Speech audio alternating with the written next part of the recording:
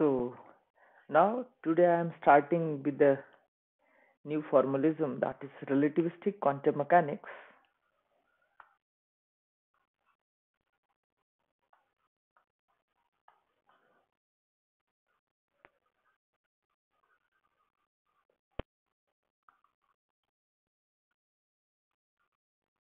And first attempt were made by Klein-Gordan, and after that second attempt was made by Dirac. So there is one approach is the Klein-Gordan formulation, and it is the direct formulation. So in this lecture I am going to talk about Klein-Gordan formulation, and this Klein-Gordan formulation is successful to explain the system having integral spin, but not successful to explain the system having half integral spin. So in this lecture I will talk about that how a Schrodinger wave equation can be modified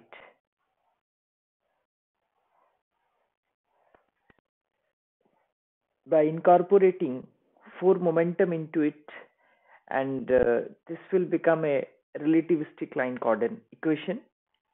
So for this, let us consider the time-dependent Schrodinger equation.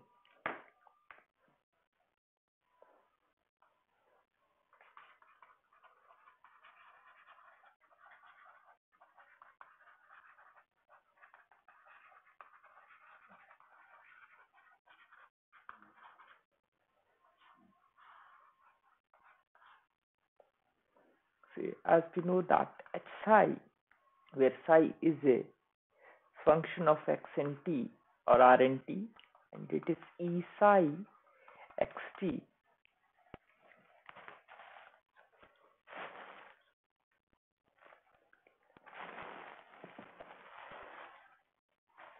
And where energy is can be expressed in the terms of energy operator E iota h cross curly over curly t, where h is the Hamiltonian. It is the sum of the kinetic energy plus potential energy operator. So kinetic energy is basically p square by 2m, and it is Vx, because it's a one-dimensional wave function I am considering just for the sake of simplicity.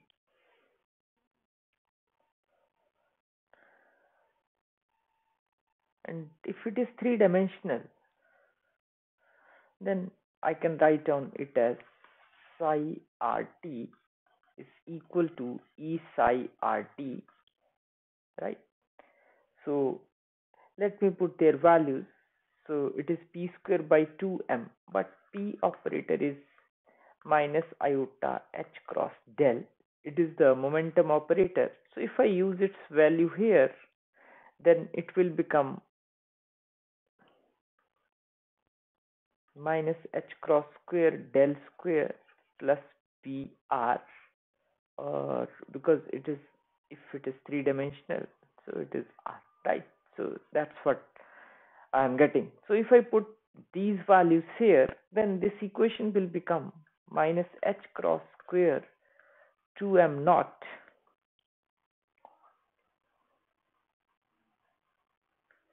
because m naught is the rest mass. I am considering the rest mass here, and del square plus Vr,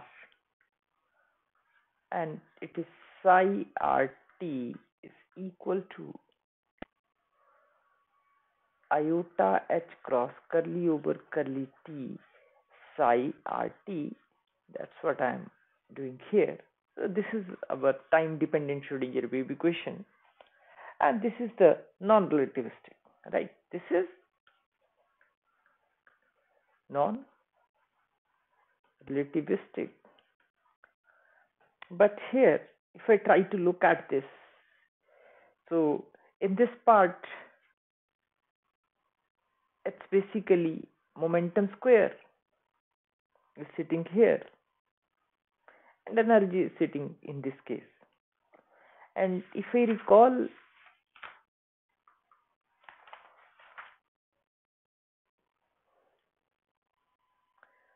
uh,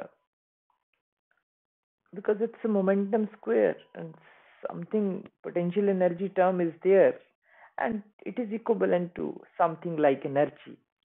So it's like a situation that momentum square is equivalent to energy.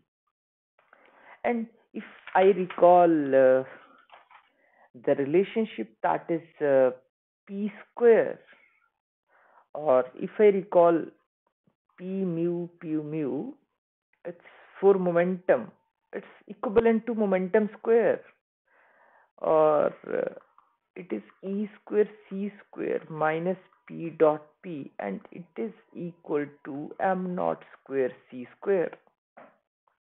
Means momentum square is equivalent to m naught c square, and it's also equivalent to energy like term. It's not exactly energy, but it is something like that, as we know that m naught c square is the energy. So if I try to look at this, m naught is sitting here, this m naught is sitting here, this m naught, right? So if I goes to here, so that means in this case it is p square by m naught. I ignored this 2, and in this case it is energy. And if this goes to here, then it is p square is equivalent to m naught into energy like term, right? So these things will gives me idea that if I express the things in terms of momentum operator, then I can relate, and it's a for momentum operator, but momentum can be expressed in the form of a for momentum operator, not simply momentum, right? Then there is a possibility that we can derive the relativistic form of Schrodinger wave equation, and that relativistic formulation of Schrodinger wave equation is known as Klein-Gordan equation. That's what Klein and Gordon did, right? So to incorporate relativity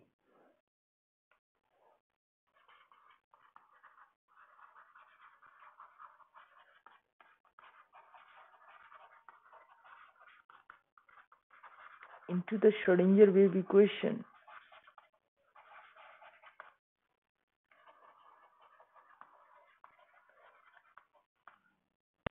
let us recall for momentum,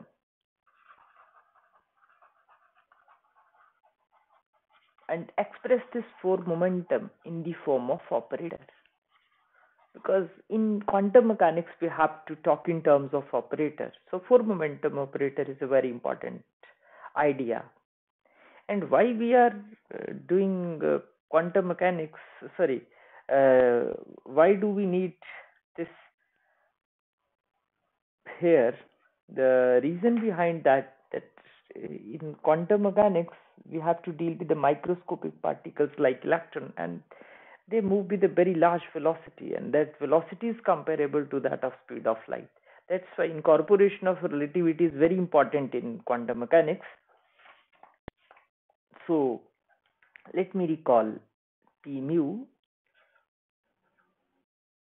is E upon C. It is px, py, or pz, and let me express this in terms of operators. So for momentum operator is iota h cross curly over curly x mu, and this is equivalent to iota h cross over curly ct comma minus iota h cross curly over curly x comma minus iota h cross curly over curly by, comma, minus iota h cross curly over curly z. That's what I have did here. And if we try to look at it, and then iota h cross can be taken outside. So it is curly over curly ct, comma, minus curly over curly x, comma, minus curly over curly y, minus curly over curly z. So I am expressing it in this way.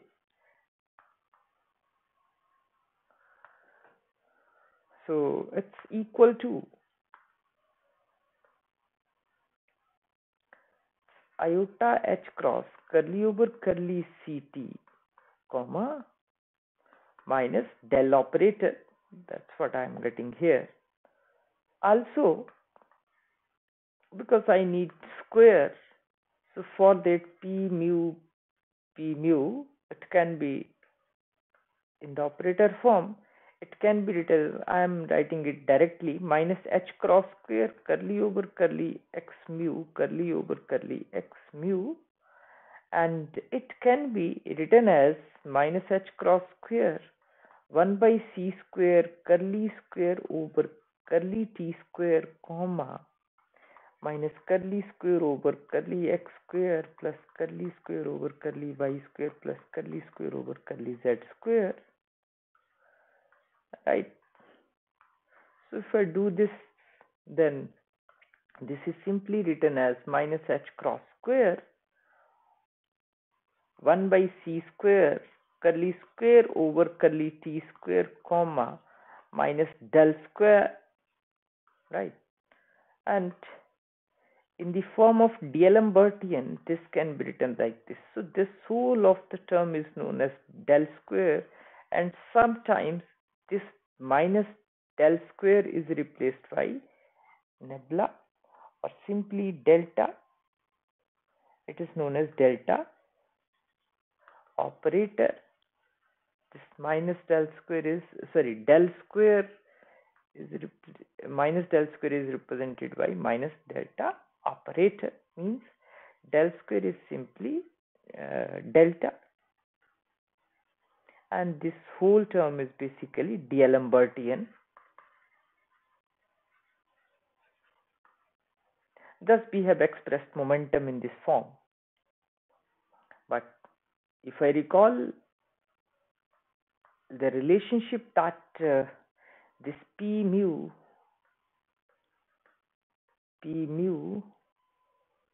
is without operator, it is e square by c square minus p dot p. These are the factors, and it is m naught square c square.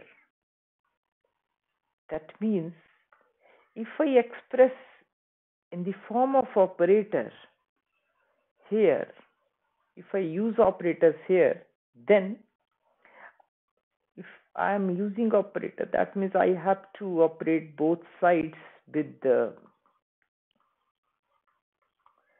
psi is a wave function, right?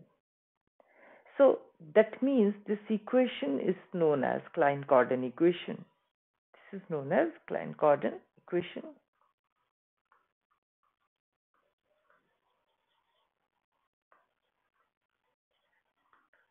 And we can make it more simplified now by doing a little more algebra.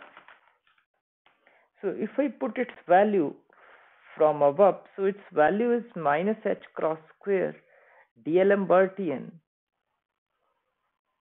psi is equal to m naught square c square psi. So taking this towards that side,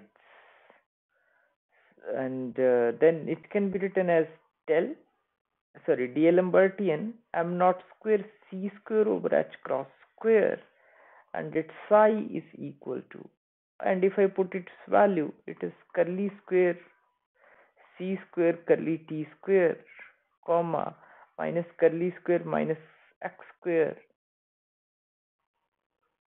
minus curly square curly y square, comma, minus curly square curly z square. simply doing here minus here minus plus m naught square c square over h cross square. I can write either way, so this must be equal to 0. So these 1 and 2 equations are collectively known as Klein-Gordan equation. So thus it's a very simple trick which we have used here to convert the Schrodinger wave equation into Klein-Gordan equation. Right, so that's all for this lecture. Thanks for watching this.